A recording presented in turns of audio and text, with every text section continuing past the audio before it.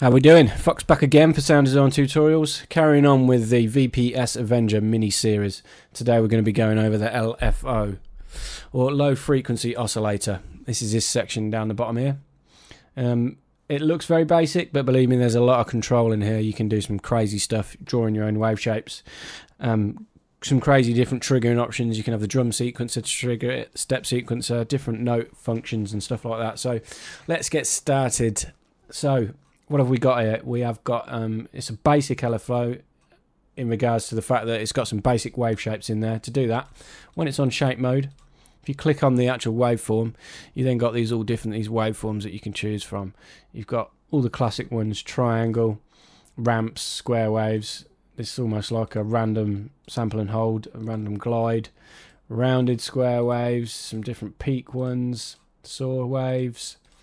These three ones here, these are the CLFOs. We'll go over them in a section in a minute. Different ramps and attack style LFOs. We will quickly modulate the filter cutoff with this. I'll tell you what, let's make something a bit.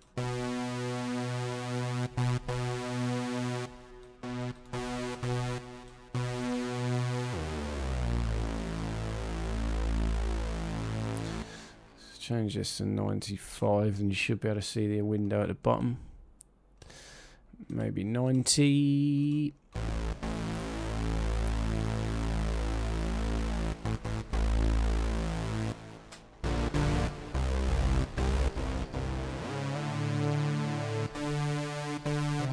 Something a bit more pleasing. Yeah, so it is drag and drop. Where these 6 little dots are, click on it, drag it to the filter cutoff, and it automatically maps it and gives you a destination inside the mod matrix. If we click on the mod matrix, we can then give it some destination amount.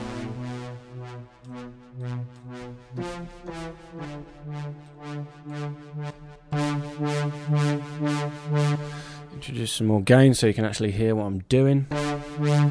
So we'll go back to the LFO now. As I say, as well as all of the basic analog classic wave shapes, if you like, you've got these 3 CLFOs, CLFO 1, 2 and 3. They're all identical, and what this does, it enables you to be able to draw your own shapes in. To pick these, you need to go back to the shape section, click on it. This is it: CLFO 1, CLFO 2, CLFO 3. So if we click on CLFO 1, now whatever we draw in here will change the LFO shape. It's like Serum in regards that you double click to create a node and then drag it around once it's clicked by just left clicking and moving the node around. So you can go to town, create some cool step sequence type shapes if you wanted to. We go back to the shape, you can see we've created that LFO curve now. So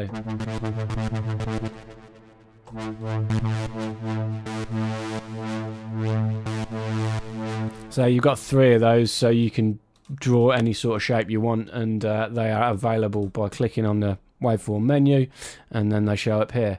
You can change the curvature of these lines, or these inputted lines if you like. If you click on a point between 2 nodes, drag on it, you can create negative or positive curves to smoothen it or do what you would inside Serum. Very, very quite versatile LFO, if I'm honest. The only thing I would like to see is a way to be able to get this and edit it inside this section here, because the Arpeggiator, drum sequencer, step sequencer, pitch, mod envelopes, mixers, zones, all of this, it's a much bigger window here. I would love to be able to transfer this to there and modulate it in there so you can really get into detail and do some more fine tuning with your LFO shapes. Yeah, man, they may think of doing something like this in the future. You can change it to one shot. If you click here, one shot is highlighted. It's going to go through one cycle of the LFO or the shape that you draw, and then it's just going to finish at this point, the last point, as it exits its box.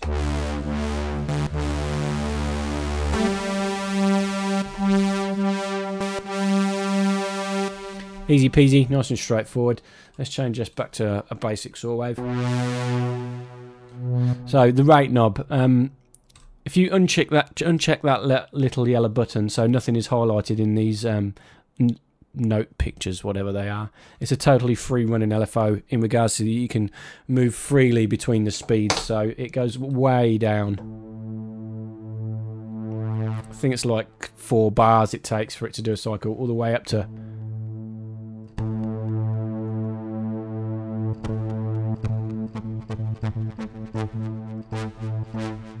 We're on 1 shot, so...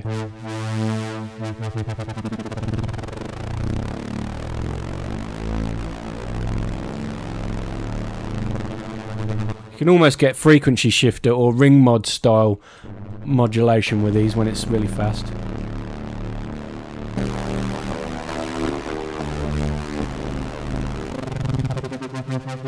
Obviously, if then you highlight some of these little note pictures down here, you can do it. Standard note, if you see in the bottom of this section here, it tells you what note you're on.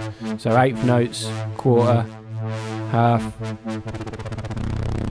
So all the way up to 1/64 notes, which is very 64 chunks out of a beat,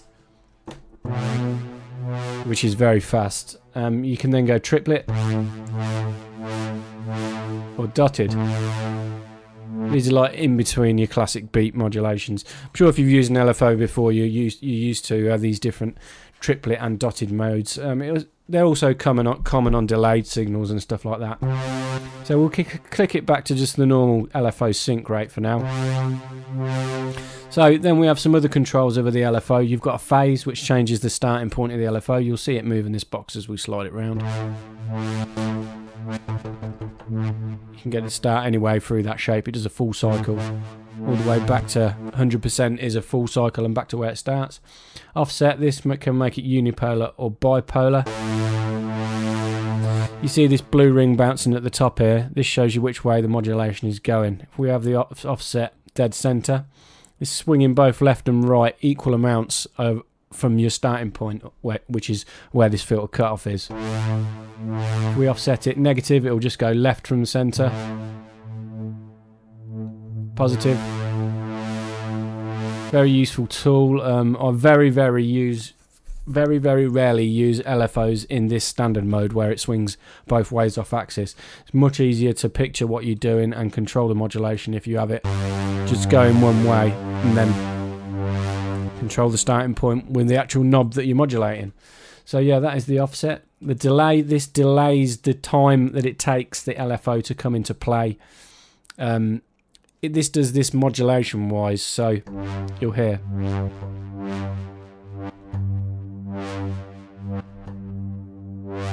It's just a, not modulation wide, that's the fade in. It's just an amount of time before you hear the LFO.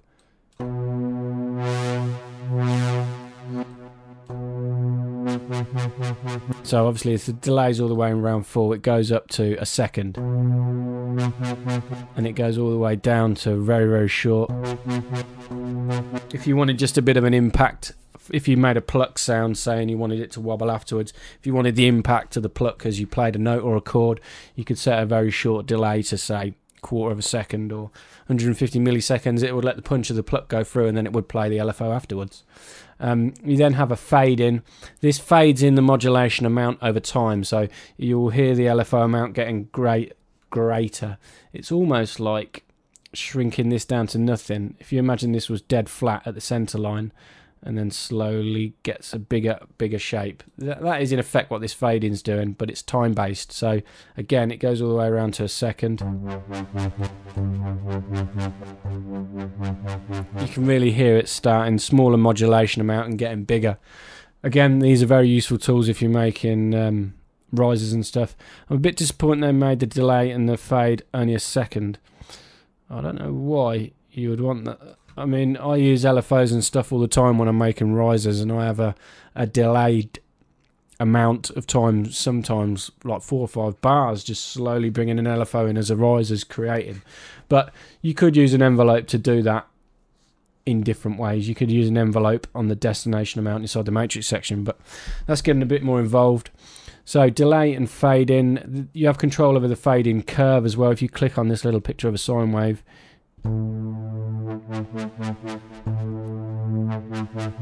you can have control of whether the fade in is very linear or logarithmic, or whether it's more exponential, so it increases faster as it gets towards the end of the shape, if you like, the fade in curve.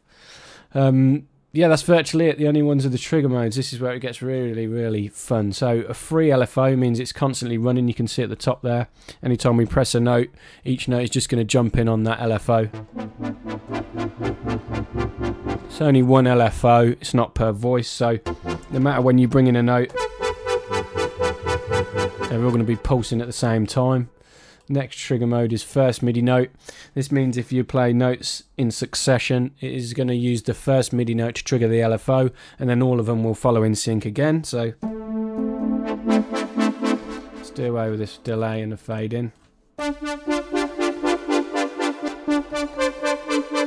can tell everything's lovely in sync, no matter how many voices you introduce or what time, but the LFO is triggered from the first note played.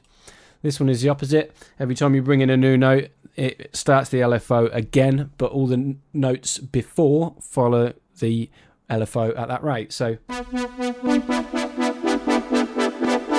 very, very similar. It's quite hard to hear the difference unless you play very, very fast sporadic sounds. You'll hear the last note then triggers the LFO and everything follows that.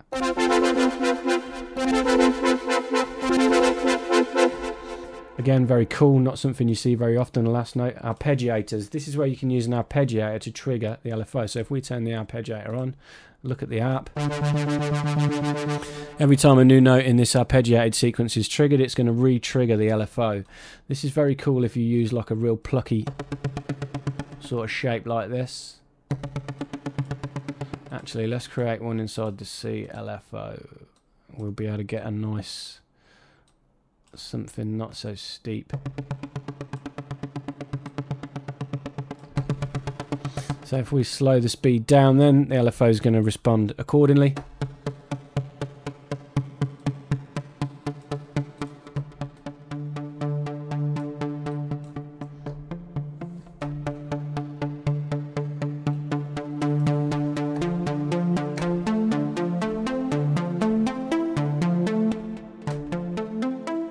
You can still play arpeggiated sounds. Obviously the arpeggiator needs to be turned on for this to work.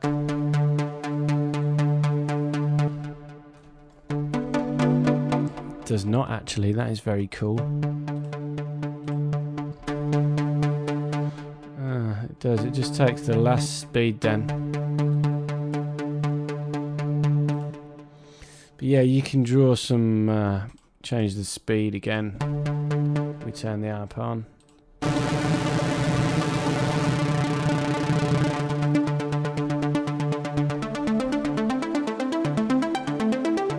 So that shape that we've just created is creating an almost plucky style effect.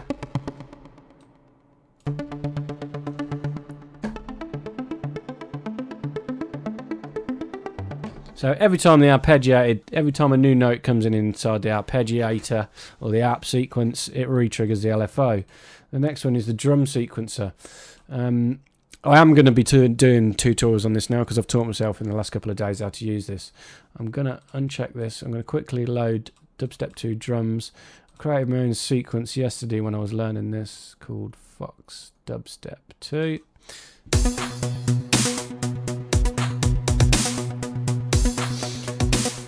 So what is this doing now? If we go to the mixer section, you can obviously hear the drums. This is a little drum groove that I made yesterday when I was messing around.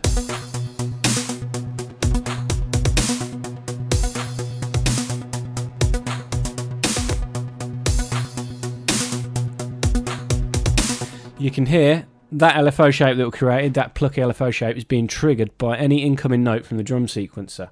Now you don't have to have a whole drum loop like this. You can delete notes and just have it triggering wherever you want inside this sequencer. One thing I have found that is very, very cool is if you go to the mixer section, if we go to the amplifiers and turn the drums totally down, the drum sequence is still affecting. The drum signal is still triggering the LFO, but you don't hear the drums. So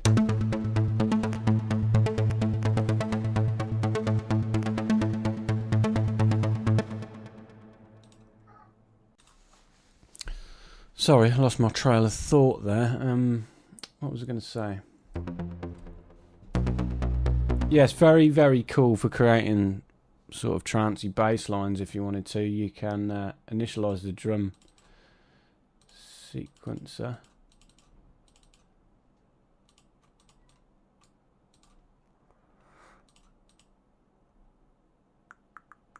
If I can remember how to do that.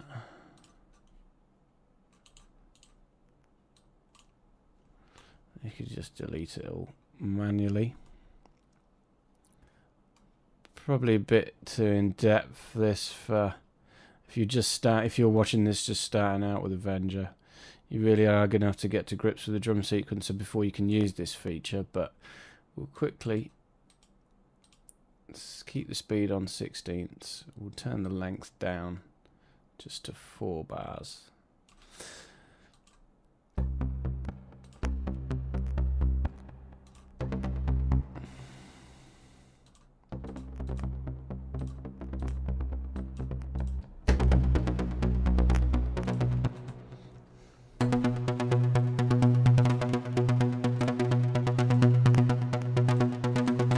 As you can see, it doesn't matter what drum note you introduce or where it is or what it is, it's still going to trigger the LFO.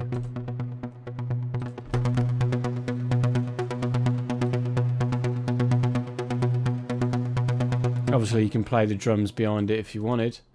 Let's try something else, if there's some drum and bassy ones.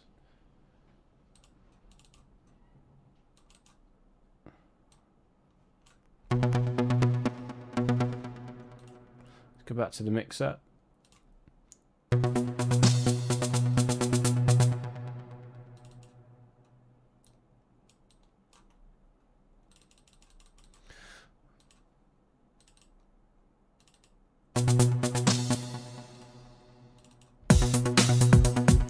Speed it up.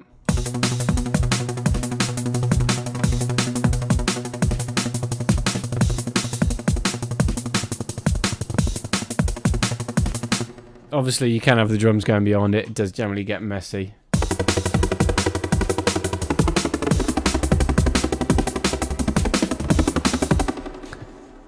Every single one of these hits is going to re-trigger the LFO, but yeah, you get the general idea. After that we have oscillator, all oscillators. This is just the incoming signal from the oscillators. You can choose all of the oscillators every time one of them is triggered. It's going to redo the LFO cycle. That's almost like MIDI on. Drums, you can choose individual drum hits if you like. That's cool. So yeah, we've got this sequence. We could say we want the bass drum only to trigger the LFO.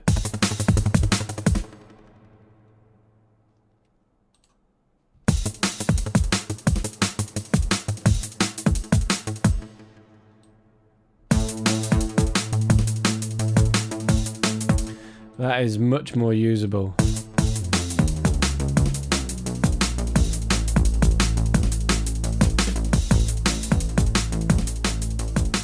Now that is definitely something I would use.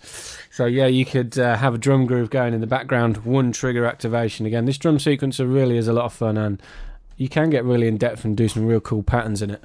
Yeah, anyway, that is the LFO I've been waffling on now. I say very, very capable. I hope I've given you a good idea of what you can do with it. If you've liked this, please give it a thumb up. If you didn't, give it a thumbs down. Please subscribe if you aren't already, and I'll see you in the next one. I have been given a cool Max for Live plugin by Audio Modern. It's like an Arpeggiator riff generator thing. I'll be going over that. I may slip that in between the next tutorial that I do with this, which will be, seeing as we've done all of the basic functions on the page, we might as well go through the wavetable editor. Why not?